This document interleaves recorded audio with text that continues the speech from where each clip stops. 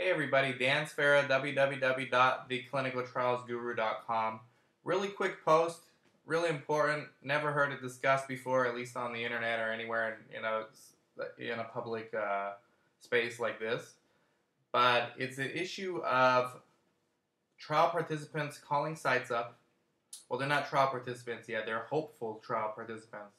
And they're calling sites up, leaving messages saying, hey, when does your next study start? I'm interested in this study.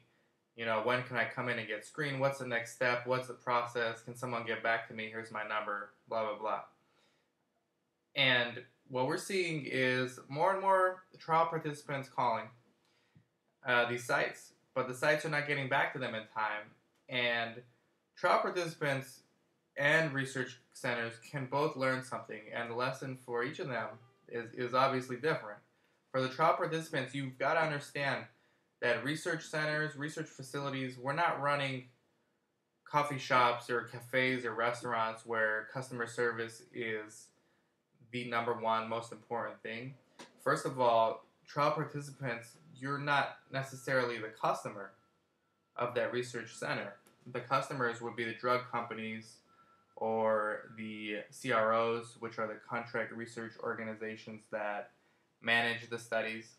Or if you're like a federally funded research clinic, your customer is the government, right? So trial participants, you're not the customers.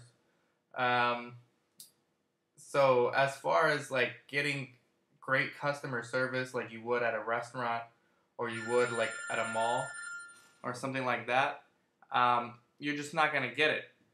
But that doesn't mean the research clinic is going to just, kind of shoo you away. They do need you, and they need other people like you to continue joining these studies. But it's going to take a little bit of persistence on your part to actually get a call back or to talk to somebody. 80% of the time when you call a research clinic, they're probably overwhelmed, overworked, doing tons of studies. They got hundreds of people calling every day. And they probably don't have anyone dedicated to just calling people back. They probably have the study coordinator who's already overworked, in charge of returning calls and essentially in charge of customer service. In a traditional business, it would be customer service. So you've got the study coordinator doing all this stuff, and at the end of the day, the study coordinator's personality is not one who's centered around customer service. They're centered around collecting data. They're more analytical in their thinking. They're more scientific. And customer service is like probably very low on the totem pole in terms of their skills. So study participants or potential study participants, I understand that you get frustrated when you leave messages and try to qualify for studies, and it may take a week or more to get a phone call back. But here's what you can do. I call it the Dr. Pepper method, and it will work. Every 15 minutes, find out when that research clinic opens. If you really want to get in a study or really want to learn more information about the studies that site is offering, and you hope to be able to get into one of those studies, here's what you should do. When that site opens, let's say they open at 9 a.m. and they close at 5. From 9 a.m., I would call. I would call at 9:15, I would call at 9:30, I would call at 9:45, I would call at 10. I will call at 10:15, I will call at 10:30, I will call at 10:45, I will call at 11. I will call 11:15, 11:30, and you see where I'm going. You want to call every 15 minutes, nonstop, until you get someone to talk to you.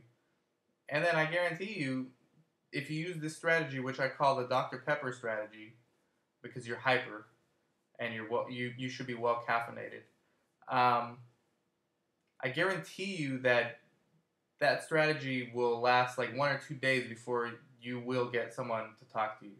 Maximum. You probably get someone to answer your question before noon if you're doing that. But I guarantee you it will not last longer than 2 days. And I've used this myself when I've called drug companies who owed us money or other vendors who owed us refunds or whatever, and they're running late on their payments. I would call every 15 minutes. The average is 2 hours, I would get a response. So for those of you hopeful trial participants, understand that the business that we're in, doesn't necessarily revolve around customer service, although my company, South Coast Clinical Trials, I'm in charge of that customer service type of function. So I will actually go out of my way to answer everyone's call within that day. But other sites, I know they're overworked and they have study coordinators doing everything, and the last thing they want to do is return 100 phone calls and pre-screen 100 people for a study. So they want to see who's really motivated, who's persistent enough to keep calling. And I guarantee you, you're going to be given an answer. They'll either tell you you can join or not, but at least you'll know. And then you can move on to the next research clinic if you really want to get into a study.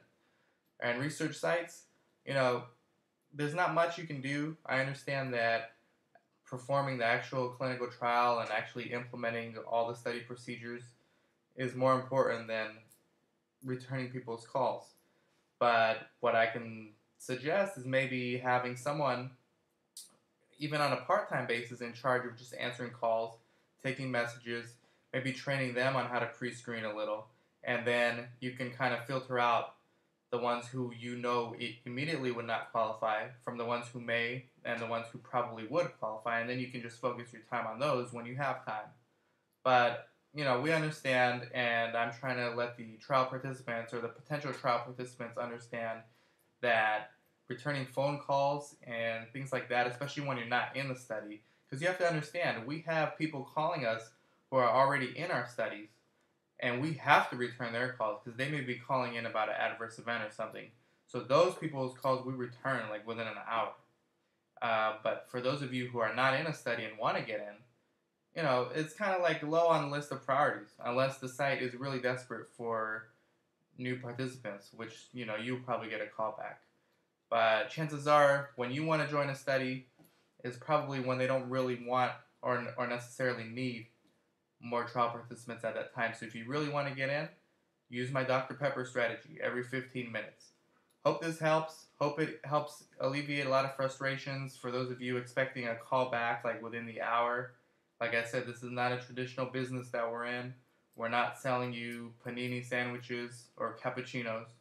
You know, this is clinical trials, it's serious stuff, and customer service is probably low on the totem pole. And you know, we need to get better as research professionals, but at the end of the day, really, we're conducting clinical trials, and we need to take care of the participants that are in the studies before we can actually get back to phone calls of people who want to join. It's unfortunate, but that's the way it is. And if you want to call me, I can help you out. Doesn't matter what study you're in. I can see if I can let you know of some research clinics in your area. My number is 714-484-4904. And once again, it's Dan from theclinicaltrialsguru.com. That's www.theclinicaltrialsguru.com. Thanks a lot.